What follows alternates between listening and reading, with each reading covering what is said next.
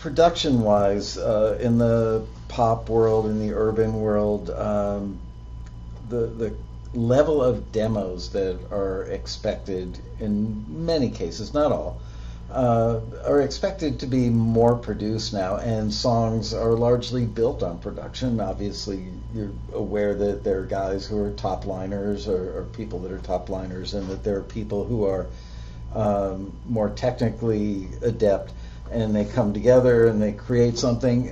In Nashville, when you go into a writing meeting, is a little more pure, where it's two people with guitars or pianos, and you're not thinking about production? Or do you hear maybe like an EDM drum beat underlayment in something because you want to stay cutting edge, and the audience is younger now?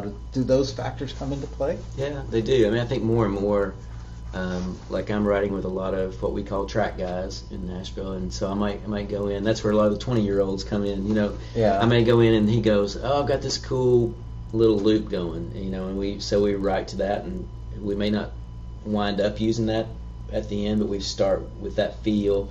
And one of the things I'm hearing publishers in Nashville say more and more is, I need songs with bounce. And I think they're talking about that hip-hop sort of makes you bob your head, you know, kind of. You know. Are they talking a hip-hop beat to a country song, or are they talking hip-hop like, you know, The Lack or Big Smoke or something? No, they're talking about more of a hip-hop beat with a country song over it, you know, so they're still wanting the country lyric, but they want a little bounce. I mean, that's the way they're describing it, is I need something a little more bounce, you know, and if you bring in something that doesn't have that, people are tending to get the feedback, it sounds a little dated, you know, because there is so much of that going on. I'm glad you brought up the D word. It's a plague, and it's because most people fall in love with music when they're 15, 20 years old, and to some extent they freeze there, and they write there. Mm-hmm. So how do you stay current? I know you already said you listen to a lot of radio or a lot of current records, but as far as being current and being like 15% ahead of what's happening today, does your brain now go to the beat? Are you hearing that little bounce when you write, even though you may not have a track person in the room? Yeah, I mean, I'm in ways that feel authentic to me, because I like some of that stuff. You know, I like, for instance, Maroon 5's vocal phrasing. Mm-hmm. I think is really cool. So, you know, and there's some of that rapid, kind of off. It's just not what you expect. Right, it's not on the ones. Yeah, it's on the ends. And so, you know, I try to incorporate some of that into what I write. I've got a 16-year-old son, and I try to, you know, he's a big music lover, and he'll come play me the weirdest stuff, but every now and then there's something I hear in it, I go, oh wow, I could do that. I could incorporate that into a song that I'm writing, you know, that kind of a vocal trick or a something in the production or a beat that I've never written, you know. And so I'm just always trying to be a student of different music and stretch myself, so, you know, because otherwise everything I write would be like the Eagles or James Taylor, you know. And so you are my age. Yeah, I think so. Yeah. It's not that different. I don't believe it's that much of a stretch, using your word, to become contemporary. But so many people are afraid to, and it just takes it takes being conscious of it and a little bit of effort.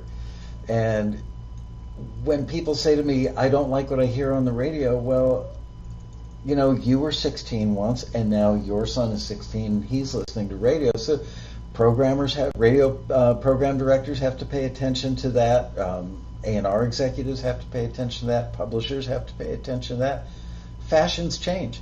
With the exception of like Converse All-Stars, we are wearing different shoes, you know? Exactly.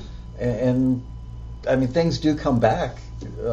Clearly there's been a lot of stuff with like 80s influence in the last couple of years, I would say, in pop radio. Do you guys see that creeping into country, where you'll go back to an era and recycle old stuff? Yeah, and, we're not.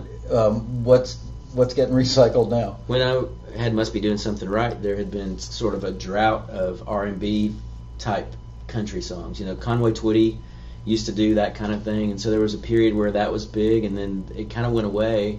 And so when we came in with Must Be Doing Something Right with that R&B feel, people were like, oh, that feels fresh and new. We're like, no, it feels old, but great. You know, so I think there's a lot of that. Thomas Rhett has had a couple songs that kind of feel like disco, you know, some disco elements and things like that, you know, or you can hear almost Bee Gees influence in some of that. I love the Bee Gees. I'm a shameless fan of the Bee Gees. Oh, me too. And so, you know, I think to me, if you want to do it if you want to make money at it, you want to get other people to record your song, you've got to just be a sponge and take in the great stuff from music that's coming out now, the great stuff from music in the past, and figure out ways to make that contemporary, figure out ways to help people connect to that kind of thing. And so, and also, I have to remember, if I'm not writing for me, you know, if I'm writing for an artist to record, it's not about whether I love it and I would say it. It's about whether they love it and they would say it. And so I want it to have integrity and craft in what I write. Yeah. But I'm not the end user. You know, my pleasure with it is not the end goal. So many people feel like they've given up the artistic or creative side of what they do if they're not writing for them. You know, if they're not just emoting and waiting for the muse to show up. I think that by learning craft and being aware of what you're doing at all times, that you're actually calling on a higher self. Your creativity is being tapped. It's being stretched. It's being pushed. It's being pulled. You are asking yourself to rise above what comes easy. Mm-hmm. You know, and that's hard. Yeah, we could sit down. You know, I could sit down every day and write something kind of like James Taylor would have written, but it's going to lay there. You know. Yeah. So, I get it. I'm a big believer too that songwriting. There's really not so many songwriting rules. There's just communication rules, and it's when we break those that the song's not very good. And that the whole thing about craft with songs is just about learning how to communicate. Explain that a little more. Well, an example I use a lot in my mentoring is somebody will switch pronouns in the song. And so it'll be talking to a person, then it'll be talking about a person. And so I'll say, Michael, you've been a great friend to me. I really appreciate you having me on the TV show. He is just an awesome guy. You're going to go, who's he? Mm-hmm. And I said, I love that you're saying this. So I said, that's not a songwriting rule. That's just bad communication.